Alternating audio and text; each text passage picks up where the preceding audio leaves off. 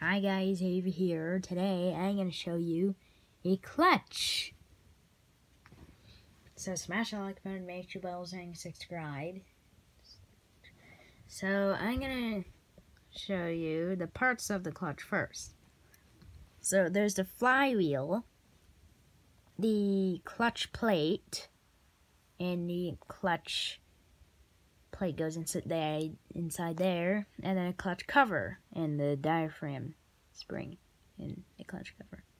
So as I just showed you, the clutch plate goes in like that,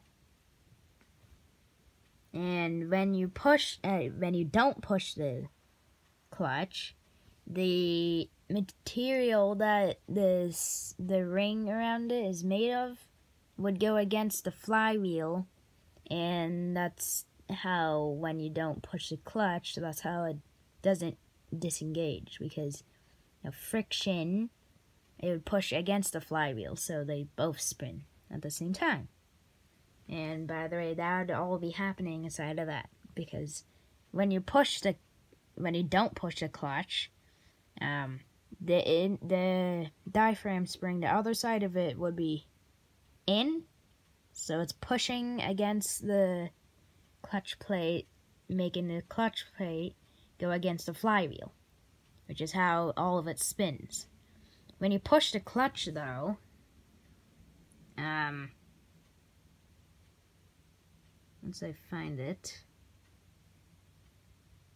So when you push the clutch, when you push the clutch, this little one piece. Let me find it. Okay, I guess I don't have it, but there's a clutch fork and another piece that would go against the, by the way, that's a diaphragm spring. Anyway, that one piece would go against the diaphragm spring, and making the diaphragm spring go, since this is pushing inward, the ring would be pushing outward. So the spring over here would not be pressing against the clutch anymore.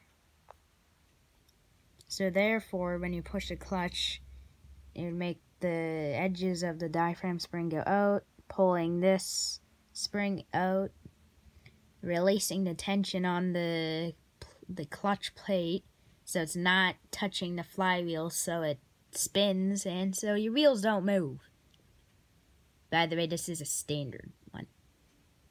Anyway, so put it this way: if you push the clutch, it pulls everything back, so the plate doesn't touch the flywheel.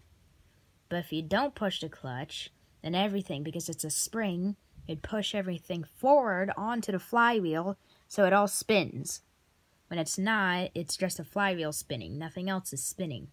So it won't transfer power to the transmission when the clutch is not engaged, which is when the ring is pushed out. And obviously, when you're not pushing the clutch, it'd push everything against the flywheel, so you'd have power going to the transmission, and therefore your car would move. And that is all happening inside that. Or, I don't think I have a picture of it. Or that. There's two different videos. It would be happening inside of that thing, but yeah. So some cars are hydraulic, some cars are the string for the clutch itself. So that's how a clutch works. As you can see, force would go against there and against the flywheel. So that's how a clutch works. Smash that like button, make sure bones and subscribe. And I'll see you in the next video. Bye, guys.